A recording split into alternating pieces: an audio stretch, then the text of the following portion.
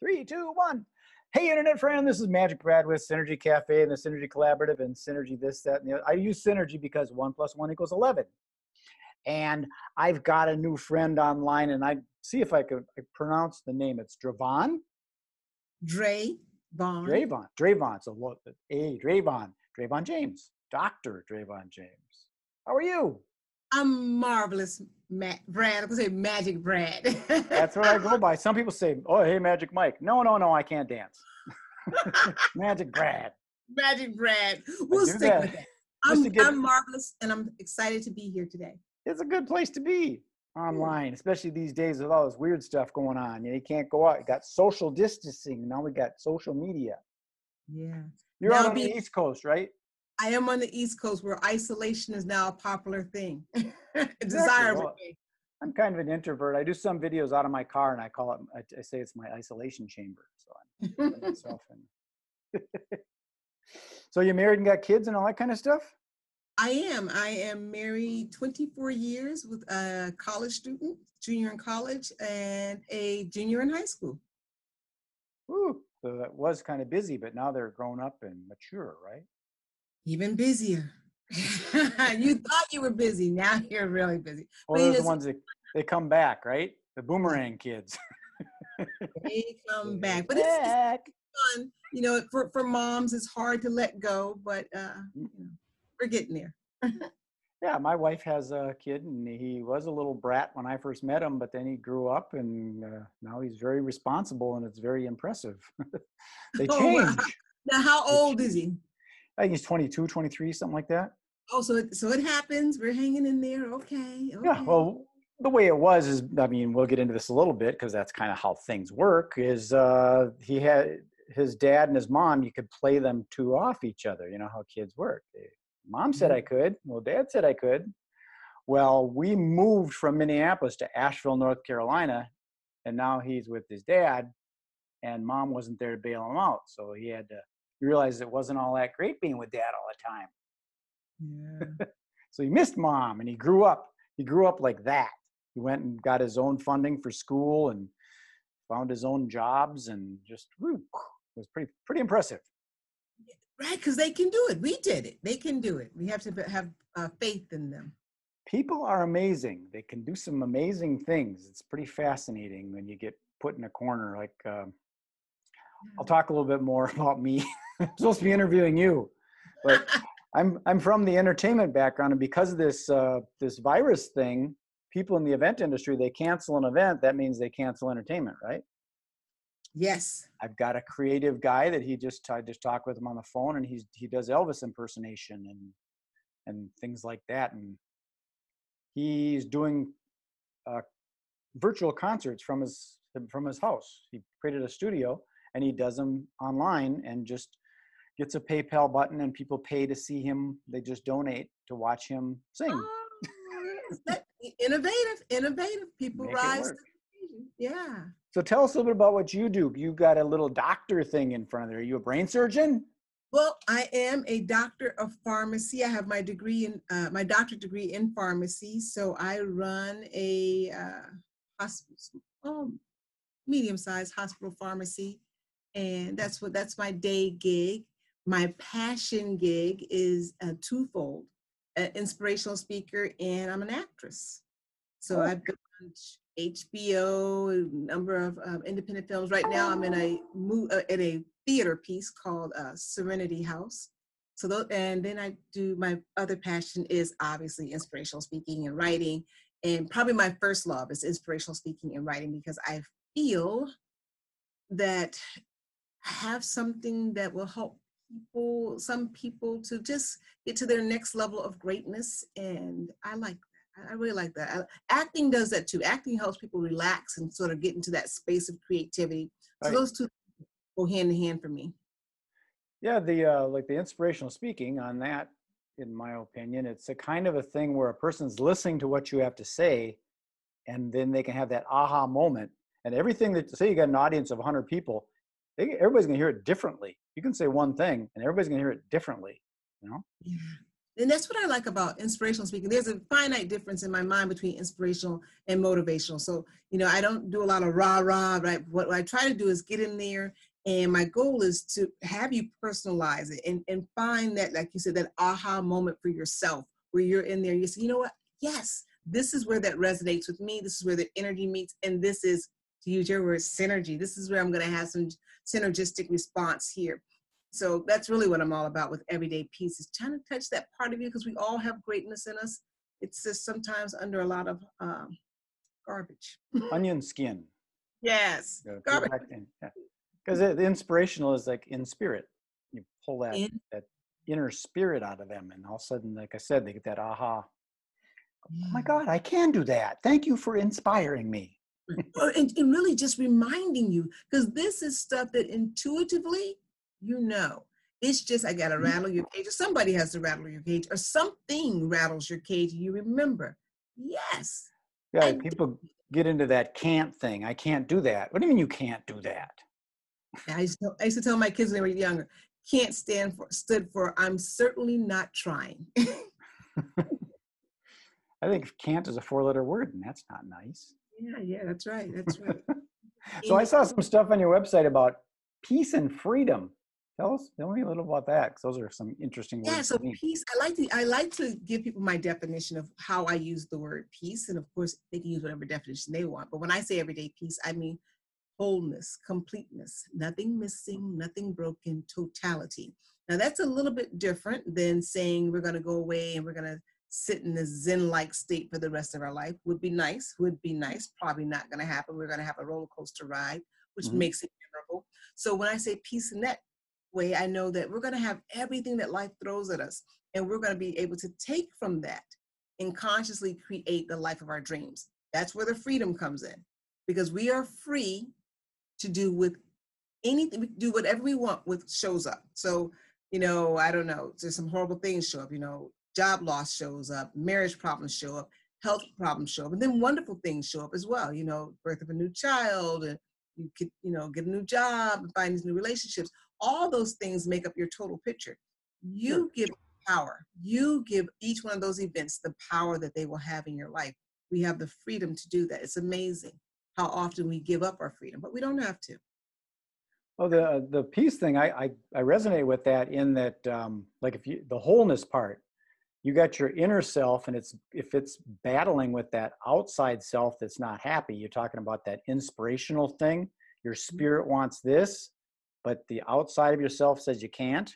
You're at war, and there's no peace there. So you got to get that alignment, and then you can feel free, and then there's the freedom part. And a lot of times, Brad, people don't really realize what their spirit wants, because they've been denying it so long. Right. So the voice gets smaller, and so it's still there, it's still talking, it's still speaking. In fact, it's probably screaming, but you've tuned it out. You've become so proficient at tuning it out. So it's a practice of retuning into ourselves and getting into that space where we can hear ourselves again. Did you do that through the inspirational speaking, or do you do some coaching and stuff too? Do you get into that? Yeah, I now do coaching. I got a lot of requests for that, because I started off just doing the inspirational speaking, but I'm now moved into the coaching as well. I think that's good, because there's probably, you got all those people out there hearing what you have to say, and they go, I really like what she's saying, and now what do I do with it? Yeah. So I was finding I was getting more and more inboxing and requests for that. And I would love to work with you. I'm like, well, so now I started doing that, and it's very rewarding for me as well.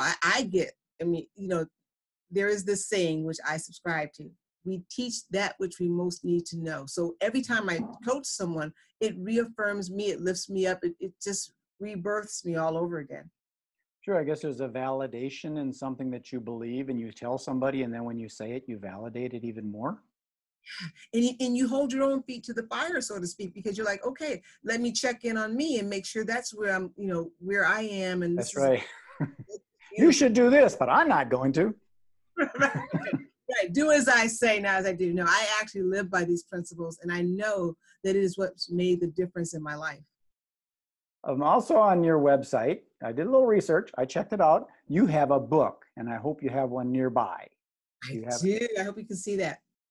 Freedom is your birthright. Birthright. Yeah, freedom is your birthright. I got to tell you, it's a tiny book, because my inspiration in life, when I decided to become the woman that I am, was first with, oh my gosh, slipped out of my head, The Power of Positive Thinking Hmm. by Norman Vincent Peale, also a tiny book. And so what I wanted to do in this book, less than 100 pages, and I did it, a little bit less than 100 pages, is to get people to a place where they were conscious of how they're living their day-to-day life and how much magic is available to them in their day-to-day life that we just leave on the table. We have all these choices, and we go for the choice sometimes that is most painful, because it looks like it's the path of least resistance, but it really isn't. It's the path of most pain.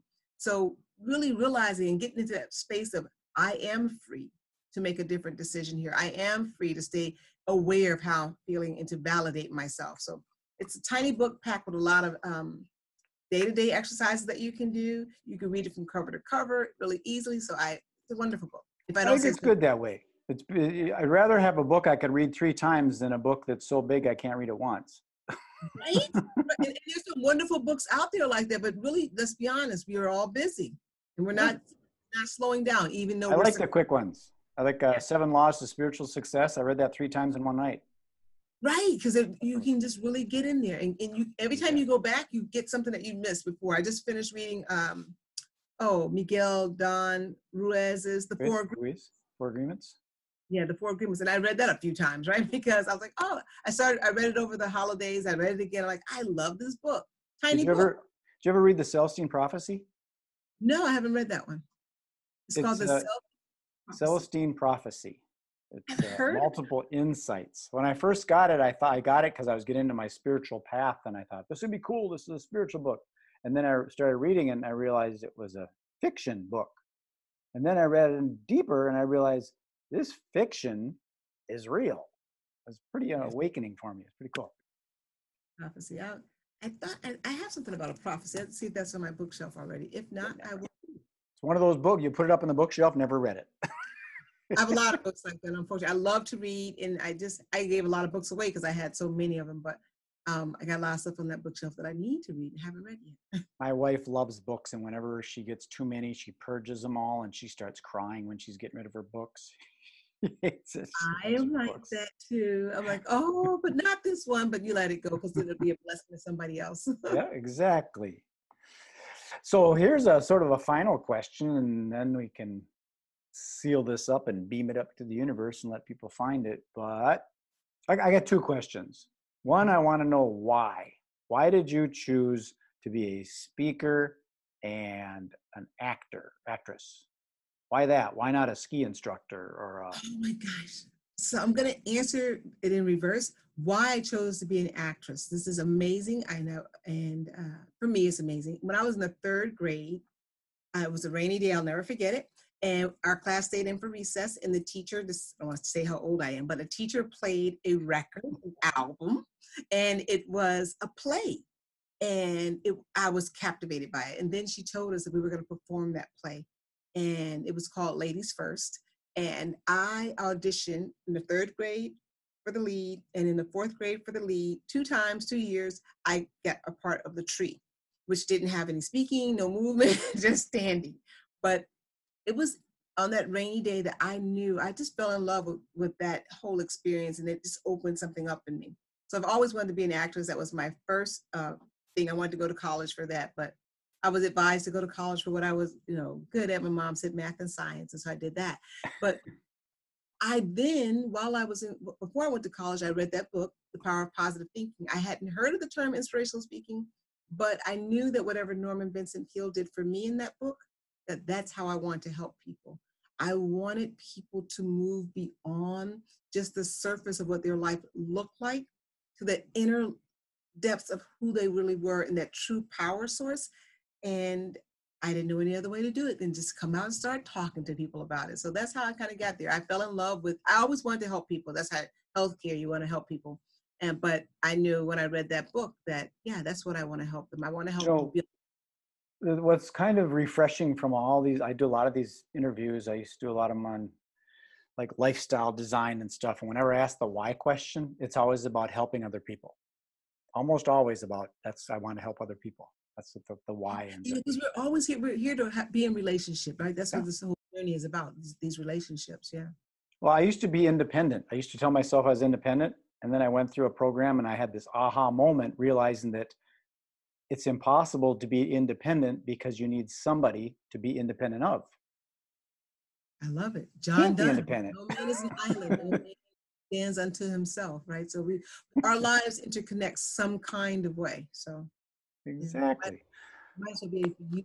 Well, to final it off, do you have something that you have to offer anybody? Like, how do we get your book? Is it on Yeah, Amazon? Do so you you have it on can your get my website or book, something? Freedom is Your Birthright, on Amazon. But I will tell you that I'm doing a free giveaway right now. If you email me and ask for my 7-day challenge called the 2020 Clarity Challenge, and you can email me at info@Dr., and that's just Dr. Dravon, and that's D-R-A, B as in victory, O-N, James.com. info@drdravonjames.com. If you email and say, hey, I want the free 7-day course, I will send you that. I'm teaching at a university called Institute for Leadership and Lifelong Learning. Well, I have the full course on there called the 2020 Clarity course. I have that going on, and I have another course out called the Brilliant Life. If you if you email me that, I'll send you a link for that too, called the Brilliant Life. And if they just kind of Googled your name, Dr. Dravon James, they'd probably find your website, and then they can probably navigate from your website to find how to get a hold of you. Absolutely. If you Google my name, I'm probably the only one on there with that name. You'll find me, my social media, my website, everything. Like to grab that domain name. Yes. Okay. Well, I appreciate you taking the time to do this and be on Synergy Cafe with me today. Oh, And maybe we'll do another one down the road. If you got a new project or if you got a speaking engagement, or if you're coming to Minneapolis, we can do a shout out for you. I'm going to that'd be great. wrap this up and get it off into the universe. I appreciate you taking the time. Thank you and have a great day. Peace. Peace.